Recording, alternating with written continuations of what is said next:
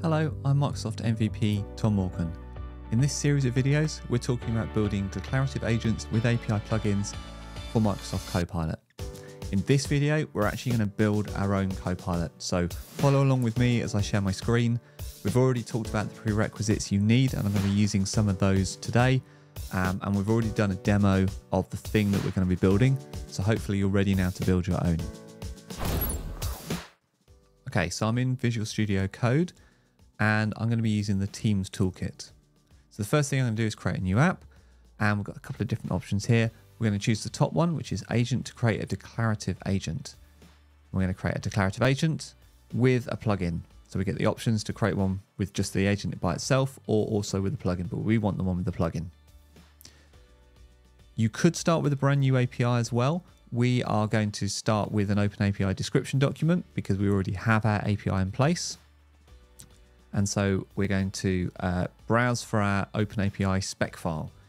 If you don't already have an OpenAPI spec file, check out the previous video in the series where we talked about how to create one of these spec files if you don't already have one. So I've selected my OpenAPI spec file, and the API is now loaded into the API Explorer, which you can see on the left-hand side. We want to include all of these methods because, as you can see, I've created a single API that's got all of the different methods I need kind of in one place and nothing more and nothing less. So I can just select all of them. If you've got lots of other methods that you don't want to include for Copilot, you can just selectively tick the ones you want. And then when you're ready, you click generate. You choose a location where you want it to be. I think that'll be fine. Give it an application name. And the scaffolding will create a new project for you. There's a nice README file that will take you through what you've created and how to use it and what to change. But let's just look through some of the things we need to do. So if I open up the app package folder, we've got a couple of different files here. The really big thing for me is how few files there are. Actually, looking at this for what it's going to do, there's actually not that much to do here. So let's start with the declarative agent manifest. So if I was building this out, there'd be some things I'd change around the name and the description. You can see that the instructions is all contained in the instructions file. We're going to look at that in a minute. And you can see there's an action here, which is the API plugin itself. So there's a separate file describing the API. Now, this was generated for us, and we can go through and make some changes if we want to. Just be aware it is a generated file. So if you step through that process again, you just need to just sort of be aware of that. But this would be a good place to review things like the conversation starters, the descriptions, and all the rest of it. So things you need to do. Check and change the names and the description of your agent. Have a look at the conversation starters and change them if appropriate. And then a really big thing to do is to have a look at this instruction, because at the moment the sort of default is fairly basic. It's to say you're a declarative agent and you should start every response with "thanks for using the Teams Toolkit," and then answer the question and help the user. So I'm going to make some fairly sweeping changes to this. If I was, building this out for real, for building that out for closed pilot, because the real work, if you like, the real effort in building these declarative agents is in making sure that you scope the problem domain for your agent really clearly. So your agent is really clear about the things it needs to do. So let's look at this. You are closed pilot. You're an agent that uses information about the weather and appointment details. Okay. You'll be asked what clothes to wear, and you should provide your recommendations by following rules and invoking API calls. The other thing I do is I really explicitly call out the API calls you need to use, and the names I'm using here match to the names in the API plugin JSON file. Okay, so I'm saying use these API calls when creating your suggestions. Now, when this gets invoked, when your user starts a conversation, it's possible that the API might not be available, and it's possible that one of those calls will error. What should happen then? I'm putting in an edge case to say, okay, if you can't do that, you should do something about it. so that you don't try and make it up. Just refuse to go any further. If you can't get all the clothes, if you can't get the activities, and you can't get the weather, I know, and I'm telling you as an agent, you can't do your job. So you need to stop. I've got a bunch of suggestions or suggested rules that it should follow that kind of make sense for this particular problem domain. When you're building this out for your application, you'll probably have your own as well. Some of these are sort of I thought up the first time round. Some have come in as a result of using the application. For instance, the ones at the bottom. So around Friday is a bit more dressed down. It's a bit more casual than other days. This was an interesting one that came up through just experimentation. That if you're going to suggest a jumper, think about layering, because actually it wasn't doing that. It would suggest a jumper but no t-shirt or no shirt underneath. I prefer to wear my clothes in layers. So yeah, those kind of really specific instructions come out as a result of a bit of experimentation. It's not just all about getting clothes and stuff though. So this was an important addition to the instruction set around confirming the clothing or accepting the recommendations. And when that happens, you need to call the post mark clothing as worn API, and you need to pass the details of those clothes to make sure it gets updated. Another important thing I added on as a result of experimentation was to provide explanation about why they've been chosen. Why did you choose these clothes? What was the reason for it? And then finally, I found it helpful, and I think you might as well, just to list out really clearly the API calls and what they're for. Because this is giving Copilot an additional piece of information on top of the descriptions on the API files, on top of everything else. You're giving it a list of here are the API calls and here is what they do. Finally, one of the things you can do is in the declarative agent JSON, you can add an additional capability. So this is quite interesting and quite fun. One of the things you can do, and that I did with Copilot, is enable the graphic art capability. And this invokes Microsoft Designer, so that in your chat with your agent, you can say, well, draw me a picture of that, or show me a picture of that, what that would look like. And it's really simple to add it in to your agent as well. All you need to do is add a capabilities section in this schema, and add a capability section and add an entry called graphic art. Okay. If you're doing that, it's probably worth adding for me anyway, it was worth adding an instruction in here to say, well, okay, if you're going to do that when generating images, I wanted my images to be shown in a modern home office setting. That made the most sense for this particular problem domain. But once you've added in that capability, you can then sort of specify how it gets used, and you can really hone it for your problem domain in these instructions. So this is why these instructions are so important, because they really define how your agent works and how it's going to call those APIs and in what way. So pay a lot of time, spend a lot of time, pay a lot of attention to this instruction set, because it's a really important part of the whole process. Once you're happy with your instructions, once you're happy with your declarative agent JSON file, and you've got everything ready and exactly how you want it, moving to the next stage is provisioning. So open up the Teams Toolkit bar again and look down to the lifecycle section and click provision. Now you do need to make sure you're signed in and you've got app upload enabled. When you click provision, it's going to create in Microsoft Azure a resource group. It's going to create an app. It's going to create everything that you need to host this for you. Another really important thing that provisioning does is handle your API key usage and your authentication. So in my OpenAPI spec file, I defined that my API call is secured with an API key. Because of that, the API key itself, by the way, is never kept in the OpenAPI spec. It's kept securely in Microsoft 365, and I'll show you where in a minute. But because of that, as part of this provisioning process, when you click provision, you're going to be asked up here to enter your API key. So if it looks like it's not working and it looks like it's stuck on provisioning, just check around, see what it says, because if it says creating the API key, have a look up here, because it's what it's actually doing is asking you to put in the API key. So I can put in an API key.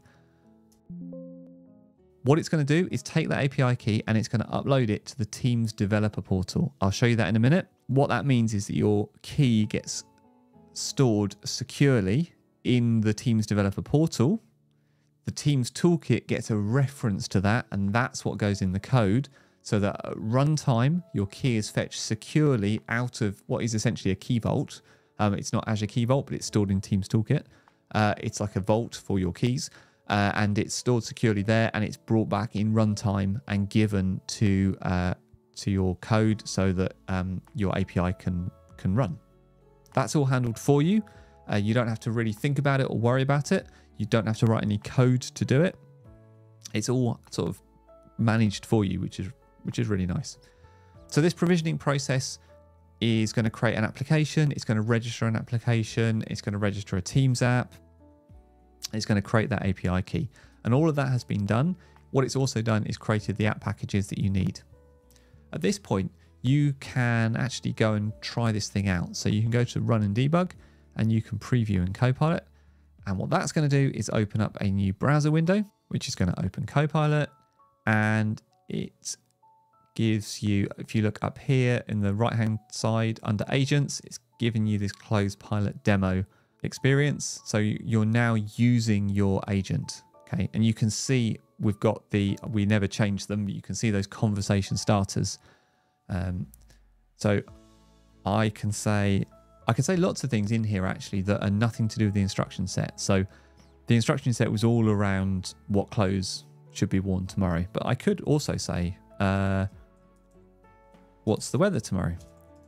Now, this is not going to give me the weather for all the cities in the world, because my API is really specifically scoped to only get the weather where I am, because this is my problem domain. Okay. But just because your instruction set includes a whole bunch of things we put in about combining APIs together, there's no reason why you can't specifically target APIs as well with other questions. And you can see here, it's asking whether or not it's okay to connect to this API. Again, I should have given this a better name. If I'd done that in the manifest, this would have been clearer to a user what's going on. But you can see also the description of the API call as well. So this is all coming from that API spec. So you can see how it's really important to put in the good names and good descriptions on your API spec and in all the manifest files. So I'm going to say always allows for this. So it's going to make that API call. It's probably going to fail because I put in a fake API key. So we're going to go and look at that in a minute, and then I'll come back. I might use another instance where it is working. Now you can see it says, "I'm sorry, Dave, I can't let you do that," which I wasn't expecting, but it makes complete sense, because if we come back to our instruction set here, you can see here I said invoke all for every clothing suggestion, invoke 3 API calls and use this information. If you can't do any of these things, this is your reply. Okay, so because I didn't put the API key in correctly, I put a fake API key in because I didn't actually think I was ever going to use it. It can't make that call. Now, if you're a developer, this is a bit of a pain. So there is something you can do, which is to type dash developer mode. I think it's developer mode on. Right. That obviously wasn't right. The thing to type is dash developer on. Turn that developer on. Right. So we've successfully enabled developer mode. So if I now say, what's the weather tomorrow?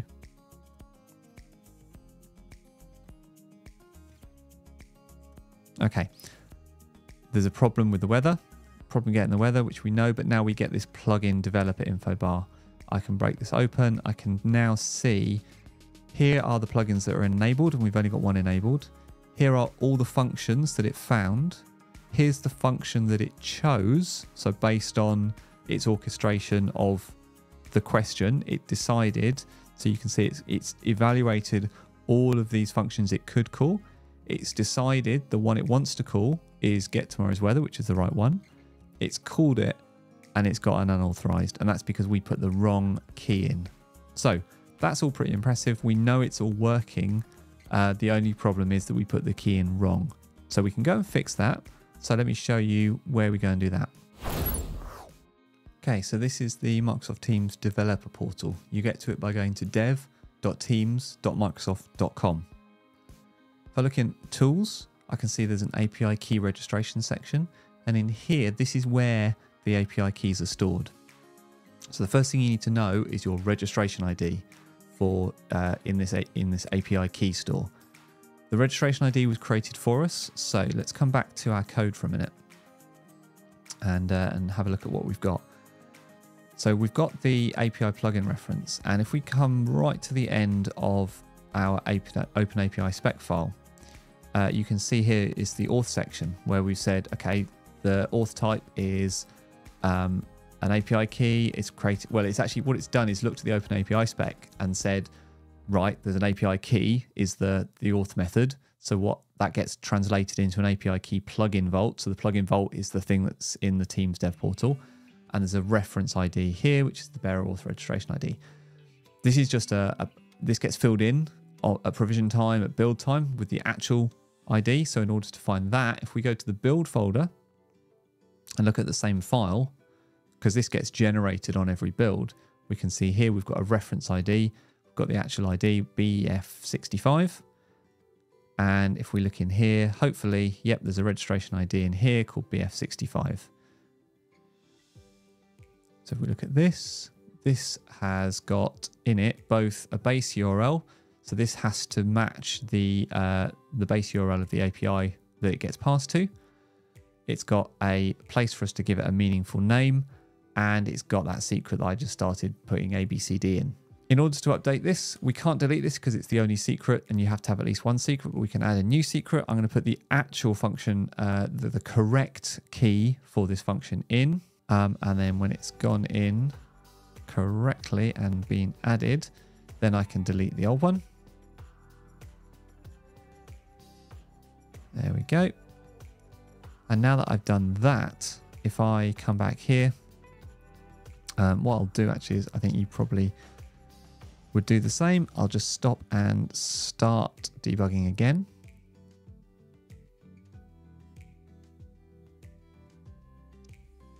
And now this time, if I say, what's the weather?